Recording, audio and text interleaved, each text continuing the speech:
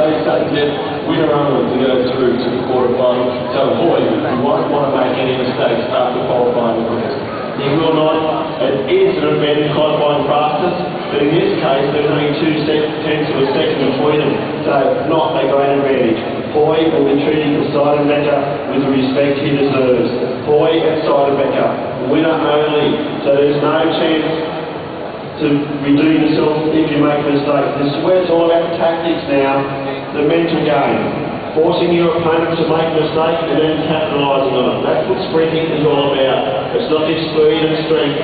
It's about capitalising on what's going on. You see there, Seidenbecher, his neck is on a swivel because he knows the fastest qualifier and world champion, the Kieran, and fastest qualifier here is winding up.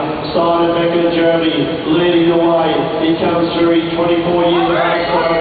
Up against Hoy. Look at Hoy, waiting the pound. Seidenbecher first one. Now comes Hoy from Great Britain. Down the back straight, Hoy powers on. Seidenbecher going with him. Hoy, Great Britain, the number 1 seed. Seidenbecher won't give up. Hoy too fast, too strong.